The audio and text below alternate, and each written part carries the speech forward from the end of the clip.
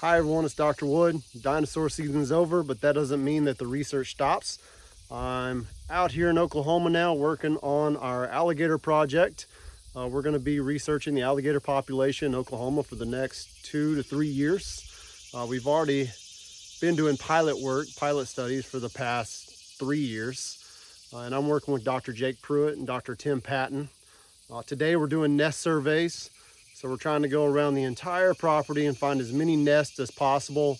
Then I have to go back today and set up game cameras on each nest and get some data. How big is the nest, how far away from the water, etc. So it's a lot of fun. I love dinosaurs, but I think I like alligators just a bit more, just because they're alive and they're a lot of fun to mess with. And this is a really important research project because alligators are still pretty rare in Oklahoma, especially compared to other states. If you have any questions or you want to see any part or different aspect of this study, just let me know.